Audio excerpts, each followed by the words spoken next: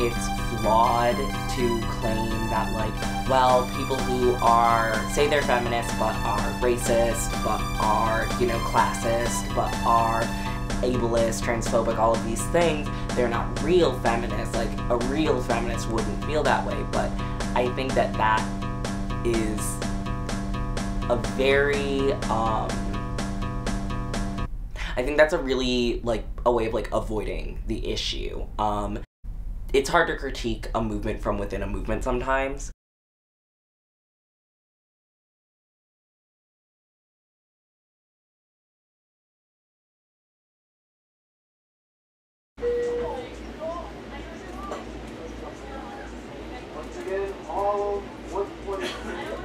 And there's a lot of talk, right? There's so much talk about, like, trans people and their genitalia. So I just want to, like, bust some bubbles and let you know that no, I don't have a dick. No, I never have a dick. No, I will never have a dick. Right? You put up a fancy dollar sign, right?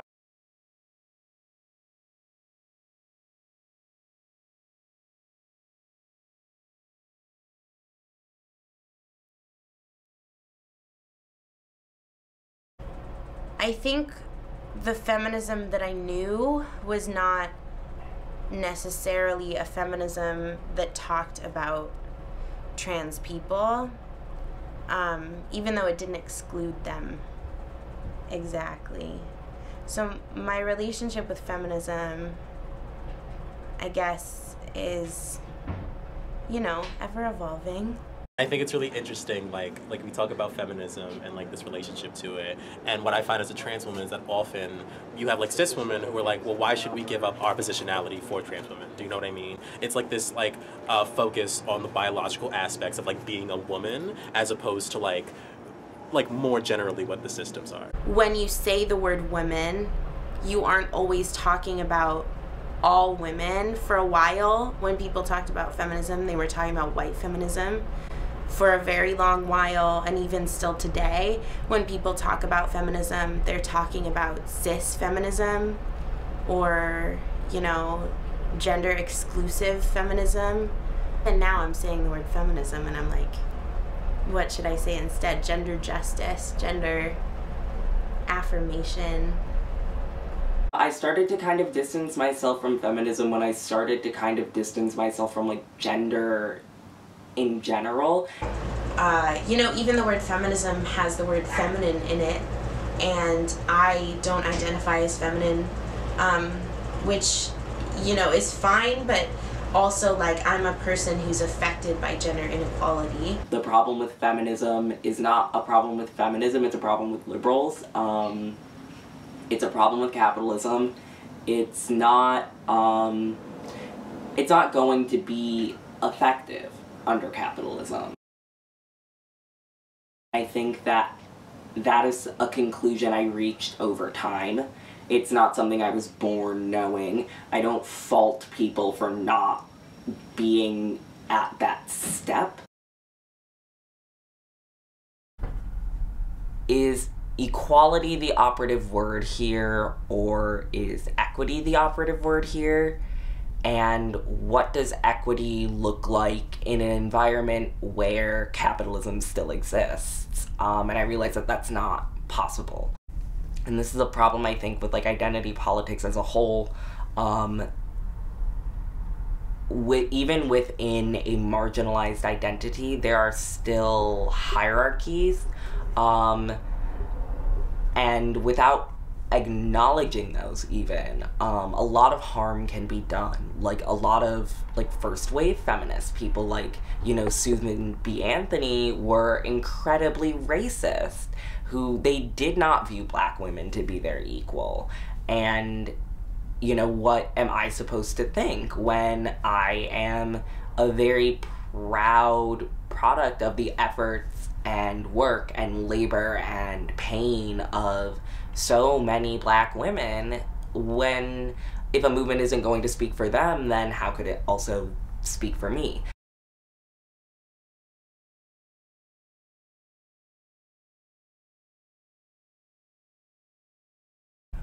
Basically, capitalism creates conditions that necessitate exploitation. So it's an inherent hierarchy with those who have capital at the top and those who perform and produce labor at the bottom. And those who perform and produce labor are often women, racialized women, disabled women, like people who are not at the top of social hierarchies. They, like, you notice that people who have the most social power also tend to be people who own capital. Those two things aren't, you know, different. The thing is, going about changing, like, social hierarchies, ultimately, the material results are the same because the economic hierarchies aren't also being, like, dealt with. So, basically, I'm trying to, like, being a man in and of itself is an economic position. Class features in heavily into what is considered an ideal man and an ideal woman. Your experiences as a woman, as a man, as a non-binary person are inherently going to be affected by your class. It's not surprising that, like, for example, growing up, many of the people who would say, well, we don't need feminism anymore, were people in higher economic positions. And at the same time, why many of the people who say, actually, I don't really have time for feminism because it's not really, like, addressing my concern, are those in lower economic positions. So that's why class analysis has to be not just incorporated, it has to be kind of like the basis of anything a social movement is doing, because the material conditions, like the real stuff, the things you can touch and hold and see, the things that are actually impacting how you live your day-to-day life, are structural, they're systemic, and they're economic.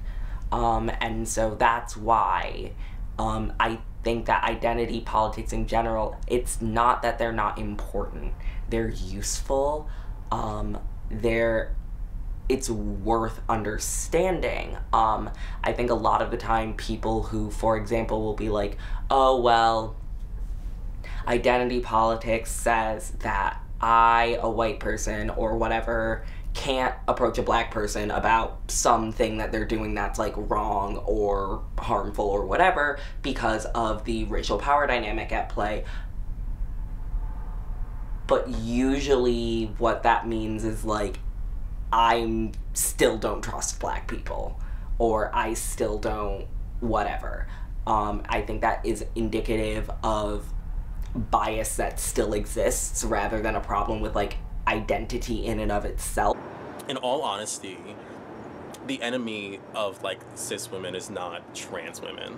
It is not gender queer people. It's misogyny, right? Misogyny and sexism as a system which, like, relegates certain bodies to certain tasks. I mean, I don't call myself a feminist with a capital F anymore.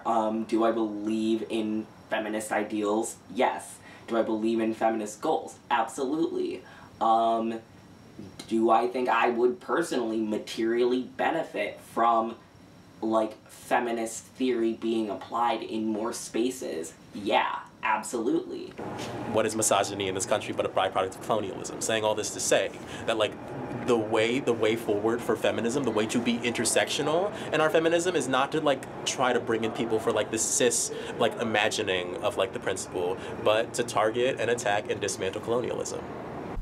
If we're actually going to accomplish equity for all people, we need to kind of get over the idea that, like, a hierarchy with a woman at the top would be better than a hierarchy with a man at the top. The problem isn't who's in charge. The problem is that one individual is in charge in the first place. So those things are all, like, they're all interconnected. It's not that one is more important than the other. It's that depending on the angle you approach things at, it's more effective.